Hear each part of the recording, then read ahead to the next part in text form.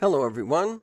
You're going to be making a digital portfolio and putting everything you can possibly think of onto this website that you're going to create. I'm going to go ahead and do a preview of this. This is called Google Sites, and this is an example of the kind of stuff that's going to go on the different pages. So you're going to have a home page where you can put your name here and my digital portfolio up here, or vice versa, the way I did. And the first page, this home page, is the first one that shows up when people click on your link. And you're just going to say what this website is for. You're going to create a new page called My Favorite Things because you now have images and video and things that you've created for this project. So you can create a page just like this one. I did this one as an extra little video. Maybe you've got other videos that you'll be making this year as well.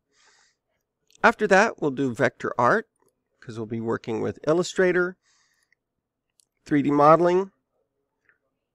You'll put everything in tech apps that you do on here, including your typing. And then we'll see about how we're going to do the core classes this year. And you're also going to create an about screen. Now notice what the header looks like here. You guys can make things like this very easily now with Photoshop or Photopea, and I expect you to replace these headers with things that you create. For the moment, on My Favorite Things, if you took one of your pictures and you put it in the header, I could see where that wouldn't be too bad. I'm going to go to sites.google.com, which is where you should go and create a new blank website. This is where you can put that it's your digital portfolio, or if you like to have your name up front. First, you have control over the fonts, as long as it stays legible. So if I want a different font, I highlight it and change it to something else. You've got different font sizes that you can choose. And you can also put right here, digital portfolio, 6th grade, something like that. So we're working with a blank one. So you're going to need to insert the different things that you're going to put on here. For this, we need a text box. And that's how you put in a text box, and you can write things in there. You can add another text box, so one of them can be with one font and one purpose, and then another one down here. You can insert images. You upload them from your computer. So we've got all sorts of images for this project that you've created. However, we'll put these as individual ones, and I believe that we'll try and use something else for our My Favorite Things. Don't need too many images on the first one. So we're going to look at the pages. So this is how you build a page, and then this is how you control the different pages.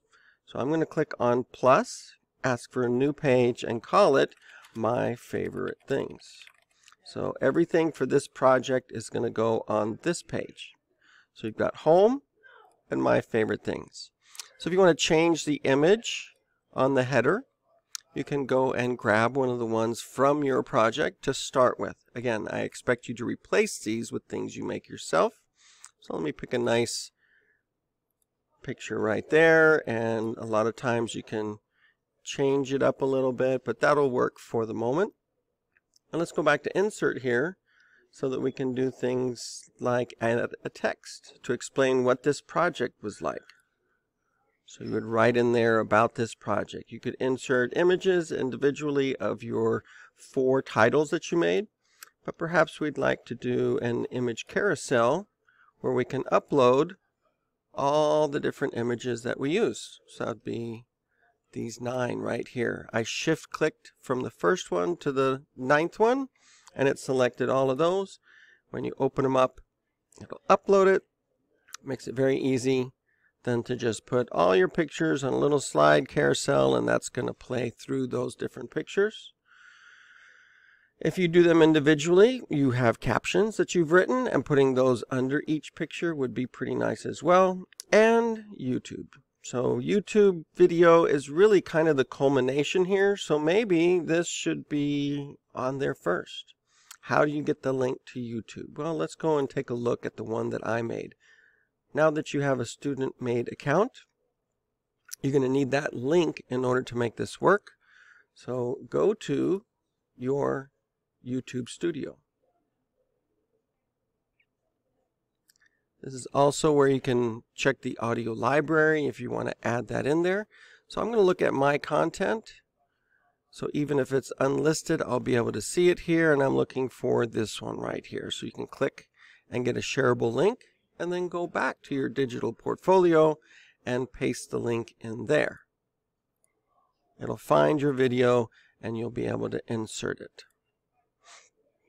Now, rearranging things on your website. So I would start with a little explanation, and then boom, there's the video. People can watch it, and then you can do like the individual pictures and your captions, maybe even put your essay on there. Okay, anything that you have that you're ready to show off. Let's take a quick preview of what we've created so far. And you can see this page, My Favorite Things. You've got the video. If you click on it, you'll be able to watch it. So this is what we need in order for everyone to be able to see each other's videos and other work. And you can click on Home. We've got our basic home page. You'll need to fill that out. Again, this is just the preview. It has not yet been published. So let's close and exit the preview.